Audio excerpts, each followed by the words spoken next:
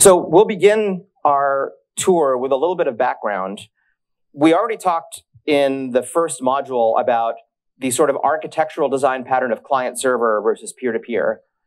And remember, the idea of an architectural design pattern, or really any design pattern, is to capture common elements that characterize a lot of instances of a problem class and sort of try to capture those in a structure or an organization that essentially makes it easier to solve other problems of that class, right? Sort of a reusable blueprint, not exactly in code necessarily, but at the conceptual structural level. And one of the ones that we're going to look at next is called Model View Controller. So to motivate why this is important, let's start by looking back at Sinatra, where life is very simple when you're doing a web app.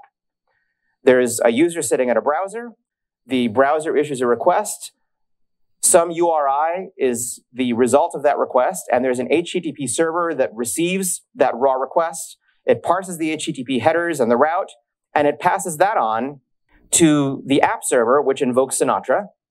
Sinatra identifies, ideally, a matching route somewhere in app.rb. Remember that we had blocks of code that begin with things like get with a string or post with a string, and there could be parameters embedded in there that Sinatra will parse out.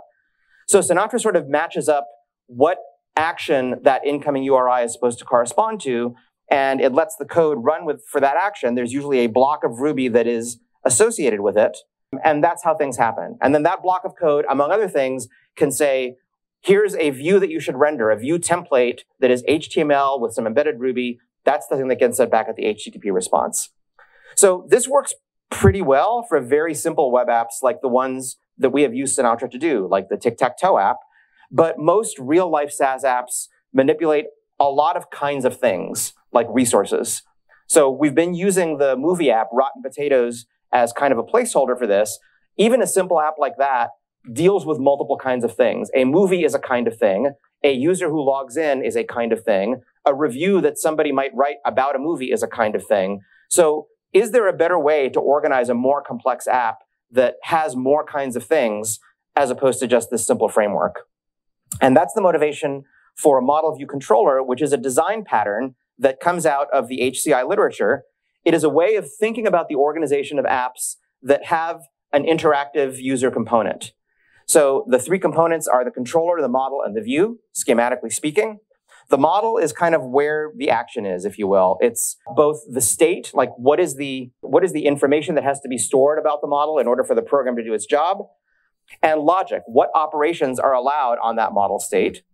The view is the thing that lets users see and interact with the model. Now, the view could be a command line. The view could be a mouse and Windows sort of graphical interface. The view could be virtual reality headset.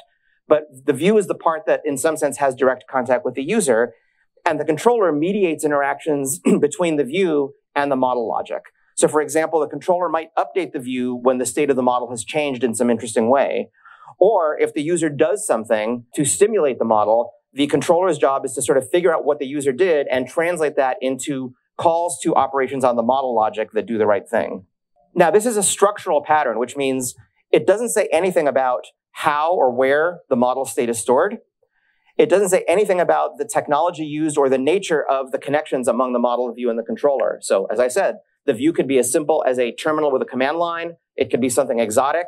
The way that the controller and the view communicate. They could be different classes within the same program. They could be different programs that are talking over a network service type interface. So this is just a way of thinking about how to organize the things in the app.